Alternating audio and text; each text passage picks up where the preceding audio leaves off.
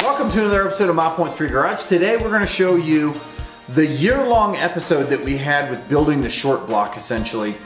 Today we're just going to be putting the pistons together, but because this is a stroker motor, so it's going to be a 347, there's some special steps in there that you don't do with standard pistons. And then also the trouble that we had with the company that we bought the rotating kit from caused us a gigantic nightmare. And then third, what's up with machine shops? I mean, I'm not gonna dog on machine shops in general because they're necessary, but man, I have the worst luck with machine shops, and it has cost me too much money and too much time, and we're gonna go into that.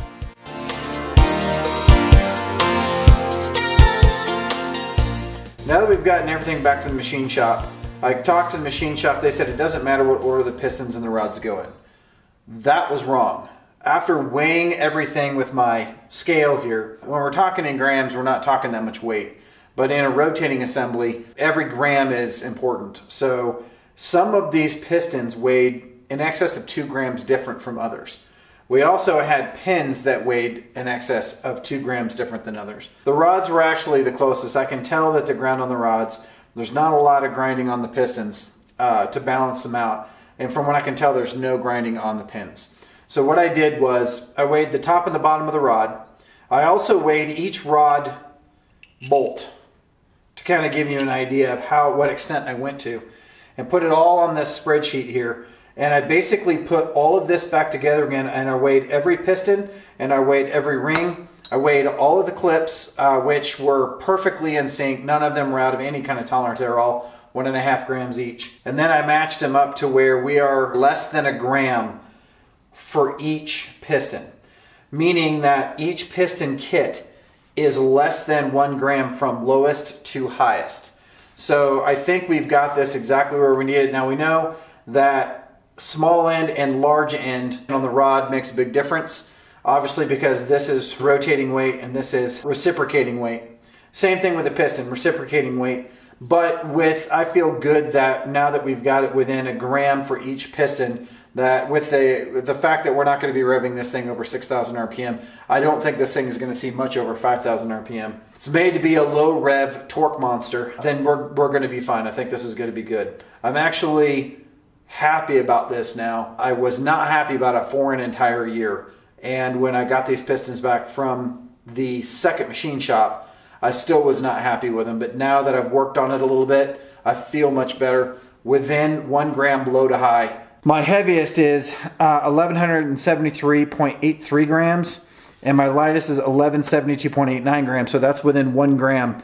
And that's everything in the rotating kit minus the rings, which again, like I said, were even across all 8 cylinders. So they're not going to play a big factor in this. So now that the math is done, I'm feeling comfortable about where these are. I'm going to start assembling these pistons. So at this point, I'm going to make sure that the valve reliefs are facing up, and the rod has the chamfer on this side facing towards me, or when you're looking at the back, facing towards the left, because when we place this in the bore, it's going to be sitting up against the rod journal right there. Lubricate the piston just a little bit, and the rod and the pin, making sure that the chamfered end is facing in towards myself.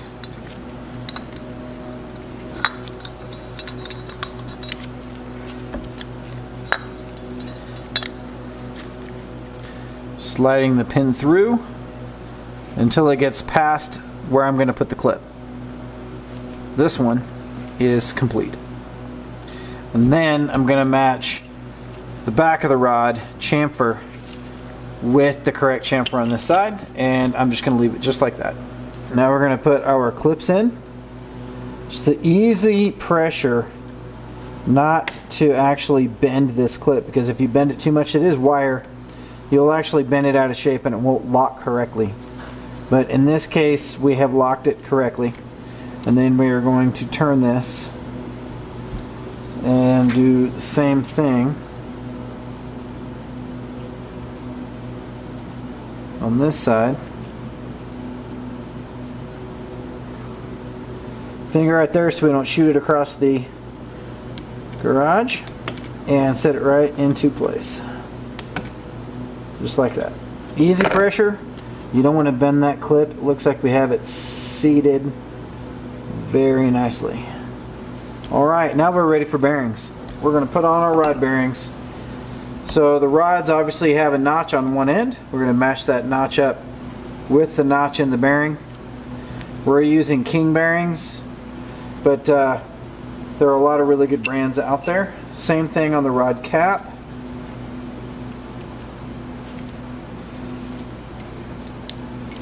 You'll hear it pop when it's in, and then just make sure that you get the bevel correct so that these are installed in the right order. So now we're on to the rings. For instance, this is piston number 8. Piston number 8, when this is in the bore, to my right is going to be the back of the engine, to my left is going to be the front of the engine. And so we are going to install the oil rings to where they are in the back of the engine. So they're going to gap here, bottom ring, spacer, oil ring.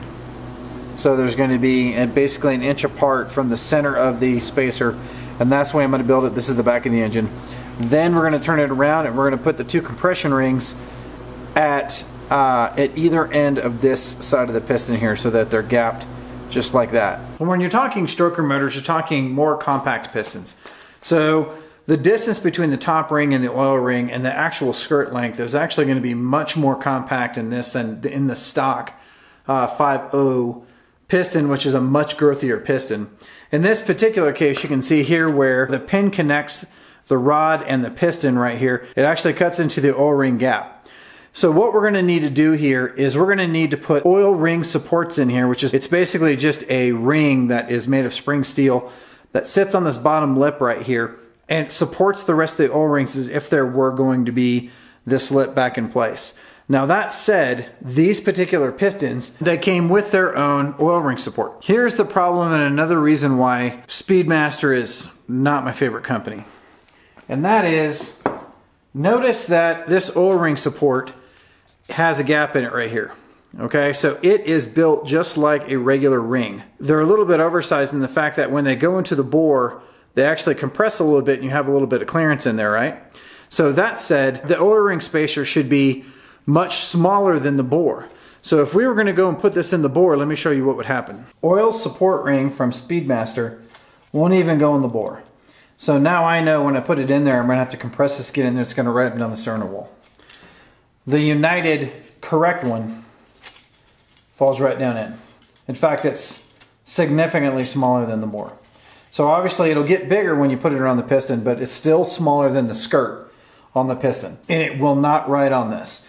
So make sure you get the right ones. A good support ring will not touch the outside of the wall. It actually will hug the interior face of the piston. So right in here you see the interior face where the inside of the groove. A good one will hug the inside of that and not actually protrude out past the lip, because this is spring steel. You don't want this running up and down the wall of your piston. So that was my first tip, that these sucked and that I should not use them. I went to go to put them in the bore and I actually had to compress them to get them in the bore, which meant that this was actually going to ride on the cylinder wall. Not what we want to do. The second thing is that I know that there should be some sort of dimple pressed into this somewhere so that when you put it into the oil ring groove right here, that it doesn't spin. Because if it spins in the oil ring groove, it could, because technically it's not supposed to be touching the walls, right? It could actually spin to where the gap meets that gap and then falls, and could potentially even spin its way around to right underneath this lip and then just gouge the ever-living crap out of your cylinder wall.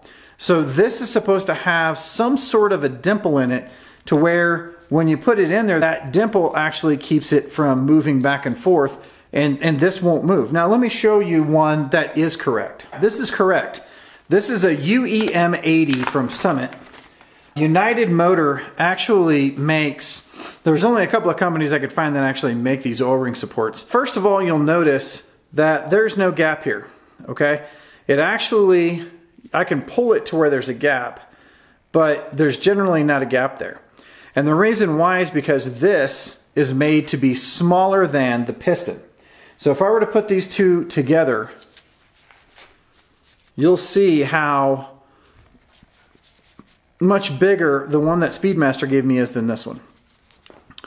And it touches the cylinder walls. When I put this in the cylinder just like this, it does not touch the cylinder walls. I can move it around like this inside the cylinder. It's not going to touch the cylinder wall. It's mainly just going to sit in there, and it's going to support that oil ring set so that it doesn't collapse down into that gap. Now the second thing is, you'll notice right there, there's a dimple. Right on top of there. I don't know if you can see that or not, but there is a dimple right there. It sticks out just a little bit, but it's enough that when you put it into this ring here, you want it to fall into that gap, and then that dimple will keep the spacer from moving back and forth. It will probably run up against one side and stay there. So therefore you won't ever have it collapse. Now these are about $3 a piece. They're worth every penny to go out and buy a good set of them, because the stuff that comes with Speedmaster, and I'm hoping no other company does this stuff is just crap. I don't know why they put it in there. Yet again, I have absolutely no idea why I bought this stuff. But I am glad that I noticed it before I assembled the motor. Now the second issue that you have is that this spacer takes up room, right? So Speedmaster stated that this uses a 3mm oil ring set. And when I measure this gap, it actually comes out to about a 3.99 millimeter. So it's probably right at a 4mm. Now this measures between 0.7 and 0.8 millimeters right here inside this gap. So that leaves a pretty big margin between this and the 3mm oil rings. I couldn't find a set of rings that was over a 3mm that would fit this piston. I mean, slightly over 3mm. So I ordered a 3 and a 4, and I thought I would just mix match the exact same ring set, just with one with a 4mm oil spacer, one with a 3mm oil spacer. And then between those, I can probably find a good setup, and I did. I actually found a great setup. In fact, what I did was I used the spacer, and then I used the actual scraper rings from the 4mm stack, and I used the spacer in the 3mm stack, and that fits with 0.003 tolerance, which is, you want between 0.001 and 0.005. So that puts me right in the middle of my ring tolerance, and so that was perfect. The problem is I had to buy 2 sets of rings because I can't buy an oil ring spacer very easily. I just wanted a 2mm oil ring spacer, but I couldn't find one. So I just bought 2 sets of rings, so that cost me a little over $100. But now I have a good setup for this piston, so let's go ahead and install them. So the oil control ring spacer, typically the gap is going to go on the top of the piston right here, which would actually put the dimple right inside this gap. So if you look at there's a dimple on there. Just make sure that the dimple is actually facing down. And this is going to be pretty easy to get on. You just got to be careful not to scratch the piston. So if you get it started in there, and I need to rotate this, because once you get it in there, it's kind of a pain in the ass to rotate to get that correct. So I'm going to come around here. And then what I'm doing to keep from getting my glove caught in there and from scratching the side, because this is spring steel, so it's under a lot more tension than the other rings are, is to use a pick. And then all I'm going to do is just lift this up and slide it along the pick until I get right where the gap is, and then just drop it right in there. And then let's see what we did here. I trimmed this oil ring just a little bit. I put one in one of the pistons and I measured it because they come in like 2 or 3 sizes. You can see how close I matched that right there. It falls right next to one another and there's almost no gap. So that's exactly the way that you want to have it. And then I'm going to pull the support all the way down in the groove, just like that. Now you can see how it sits in the groove. This is the base. The spring steel is the base, and it's going to keep those others from collapsing. So then here's my 2mm. Remember, this is a 4mm gap. This is a 2mm oil spacer, and I'm going to gap it to where it is facing on the inside right here of the piston, on the side right here. I'm going to come around, get that in there, make sure it's not overlapping, and then I'm going to take, so this was from the 3mm oil spacer kit. This is from the 4mm oil spacer kit. So then I'm going to go 120 degrees in either direction. And just very gently put this ring in between the oil spacer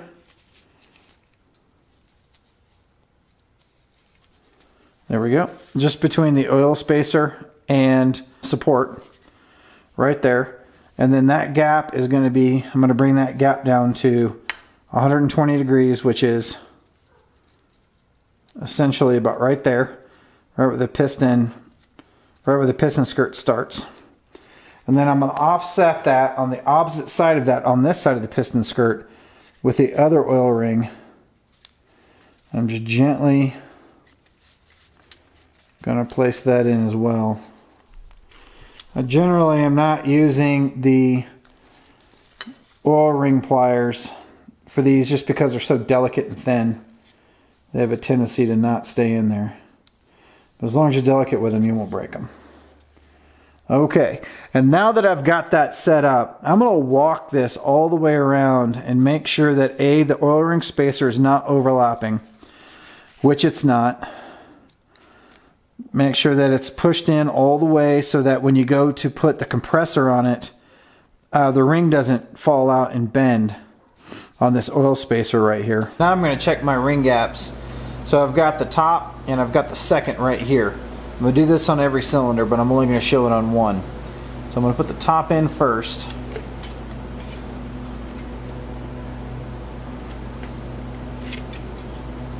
I'm going to push it into the bore about 1/2 inch.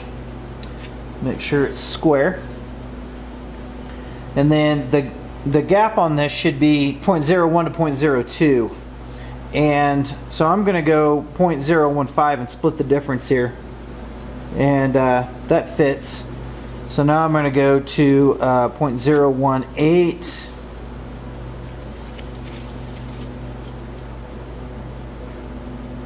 And that is perfect right there. It's got tension on it. So 0.018 for the top ring. So that is firmly within that spec. And then now we're going to go second ring. And I expect this second ring to probably be a little bit bigger. So I'm going to go to a 2. So I'm going to go all the way to a 0.025.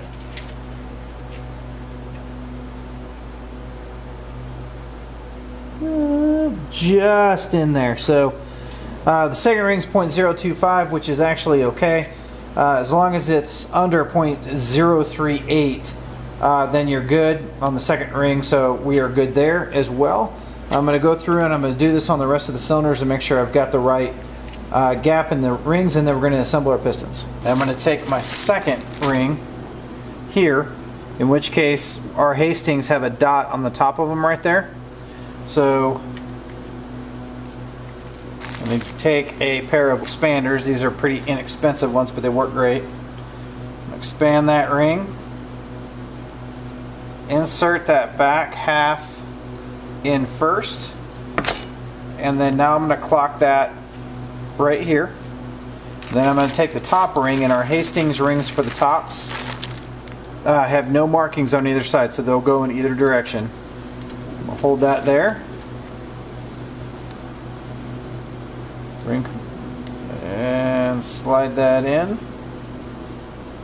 Back in first, and then front in, and then I'm going to gap them just like that. So second ring is gapped here, first ring is gapped there. 180 degrees, oil ring, spacer, oil ring, just like that. We've got oil ring, oil spacer, oil ring, so we've got them spaced out there. Now we're going to go all the way around the other side, and we're going to do the compression ring right here at about 7 o'clock, and we're going to do the second ring at about 4 o'clock. That way we have all of these spaced correctly on the piston. Alright, so I hope you found that informative. We just built the pistons in this episode because 20 minutes is a little long. We're going to be checking the tolerance between the crank and the main bearings. We're going to be checking the tolerance between the rods and the journals. And then we're going to be assembling the engine all the way up to where we're going to be putting the cam in. So that's the next episode. And then right after that, we're going to talk about the cam choice. We're going to slide the cam in and get everything else on the short block done in the next episode. Man, this has been painful. Stick with us. We're going to get this thing built. And check the end screen for the last 3 years of, I don't know,